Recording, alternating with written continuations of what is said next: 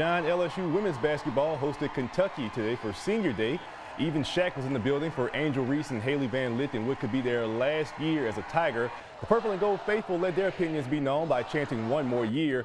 We know who will be back for another year. That's Anissa Morrow. The junior forward finished with 15 points.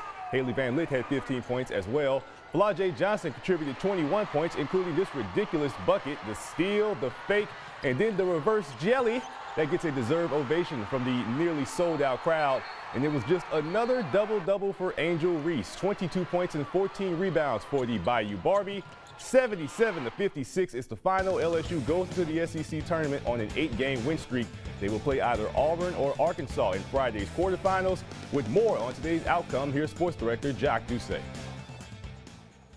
There were perhaps a few LSU fans who felt a bit unsettled to see star freshman guard Michaela Williams in a boot Sunday, but Coach Mulkey says don't panic. Michaela can play. I could have played her today. She played in the Georgia game. Michaela and Haley both have been in and out of the boot all year because they deal with plantar fasciitis and their feet just hurt. So after the Georgia game, she just said it just kind of tender. So shut her down. I don't care if she plays in the SEC tournament or not. Put her in a boot. You got 3 weeks, baby. If that foot's tender anywhere, put a boot on it. Despite playing without Williams and winning by 21, there were certainly long stretches of play that were definitely ugly for LSU. I felt like we played the entire game like we could not be beat. And I don't like coaching kids like that. And I felt like that's how we played today. We get offensive boards and we kicking out for 40-footers. We get another board and we kicking it out here, you know.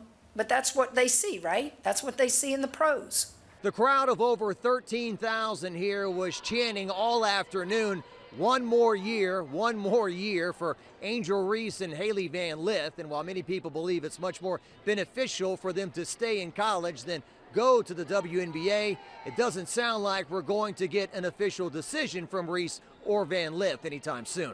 I'm focused on the now. Going into the SEC tournament is my focus, and I won't make a decision until after my last game.